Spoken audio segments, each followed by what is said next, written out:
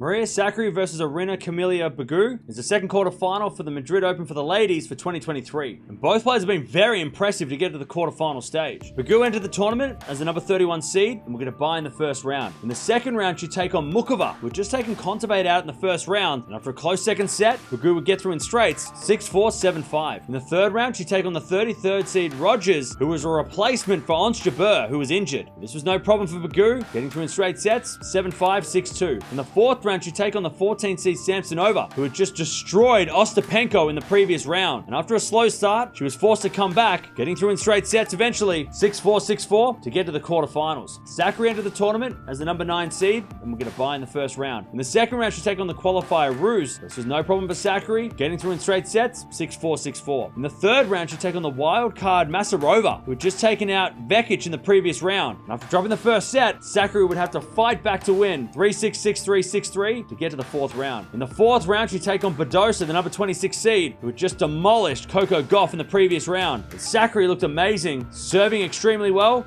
getting through in straight sets 6-4, 6-4 to make it to her first quarterfinal in Madrid. These two have played 3 times before, with Sakkari leading the head-to-head 2-1, with their previous match being last year in St. Petersburg in the semi-finals. Sakkari having to fight back in a 3-set victory. This will be the first time they've ever played on a clay court, which might give Begu a bit of an edge. If Begu's going to win this one, she needs to limit the errors. She's looking very confident this week, hasn't dropped a set for the entire week up until this stage, and those wins over Samsonova especially were very, very impressive. So let's see if she can keep that confidence going and try and limit those errors and not give Sakkari anything. If Sakkari's going to win this one, she needs to serve well, like she did against Badosa. She played very strong against Badosa, and she also dictated the rallies as well. She needs to continue doing that, but she also needs to keep it out of her head that she is the favorite, and also the fact that she might be able to make a semi-final. She will be the very big favorite in this one, so keep that out of her head and not to get distracted. This is going to be an interesting matchup because, again, we didn't expect Begu to be in this stage, and Sakkari hasn't had a great season, especially being in that section with players like